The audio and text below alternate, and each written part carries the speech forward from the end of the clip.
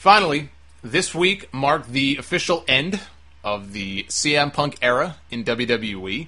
His contract is believed to have expired this past week. There's been some debate on exactly which day it was. Was it on Tuesday? Was it on Thursday, which would have been July 17th, the exact date of the Money in the Bank pay-per-view back in 2011?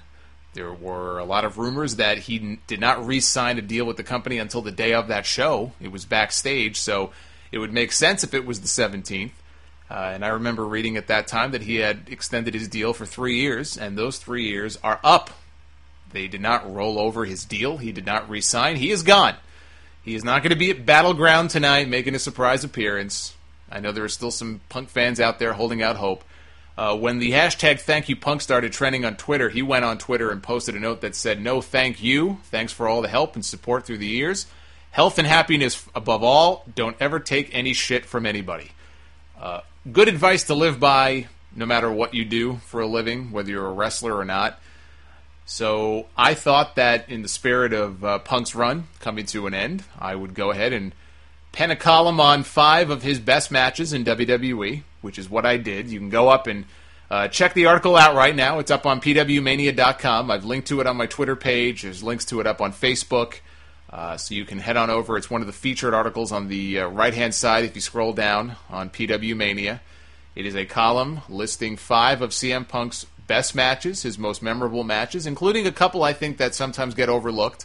I did include the ECW title win over John Morrison back in 2007. I included a triple threat match with Alberto Del Rio and The Miz, 2 of my favorite wrestlers, as many of you know. But they actually had a kick-ass TLC match back in 2011 that I think gets forgotten about a lot.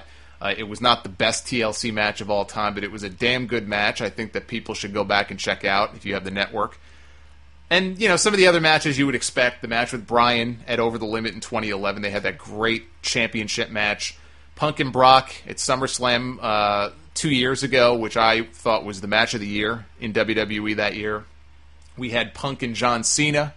Money in the Bank 2011, one of my favorite all-time matches. It was just magic. Everything from the crowd reaction, being in Chicago, the stuff that was happening behind the scenes, some of which we knew about, some of which we didn't. The relatively clean, I can't call it a totally clean finish because there was a distraction, I guess, from Vince and John Laurinaitis, but for the most part, a clean pinfall win over John Cena. Those things are rare. And Punk fleeing the arena through the crowd and putting the belt in his refrigerator. It's just an all-time classic. So I talk a little bit about those matches and some other points about Punk as well. So you can go on pwmania.com, check it out, leave some feedback, leave some comments, let me know what you think.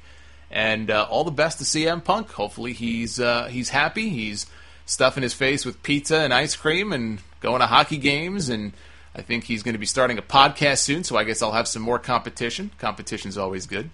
So best of luck to him.